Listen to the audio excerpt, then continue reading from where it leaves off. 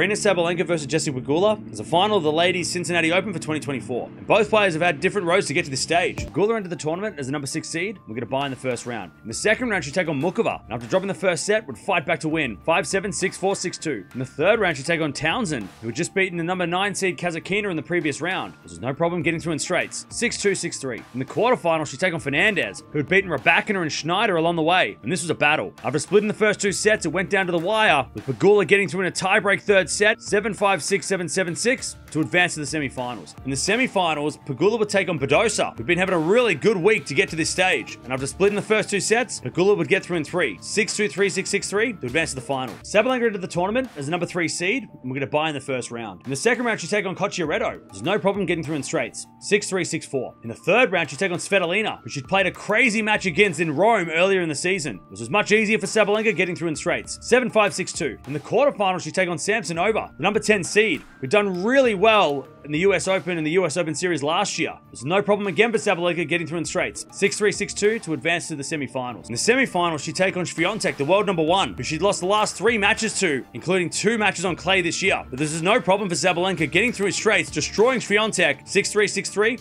to advance to the final. These two have played 6 times before, with Sabalenka leading 4-2 in the head-to-head, including a match last year at the WTA Finals in Cancun, with Pegula getting the win in straight sets. But they've only played a few times over the last seasons, and it's going to be really interesting with the court surface being so fast, who takes advantage of that. If Pegula's going to win this one, she needs to get off to a good start and try and defend well, because of course Sabalenka destroyed Swiatek with those big serves and the big ground strokes. So a lot of running for Pegula, and hopefully she's still got enough gas in the tank to do it one more time, because we know she's had some epics this week. If Sabalenka's going to win this one, she needs to serve big and hit the big ground strokes like she did against Swiatek. Really smothered Swiatek in that semi-final. She hasn't dropped a set this week, Sabalenka, so if she does drop a first set, that could be an interesting mental battle between herself, but if she gets off to a good start here and serves well, she should get the win. Love the clash of styles in this one. It's so different. We've got the big server, the big hitter on the fast courts against the American at home. Should be a really fun battle, but I've got to go with Sabalenka in this one in 3 sets. I just think the court speed is just too good for her game, and unless she completely stuffs up her serve,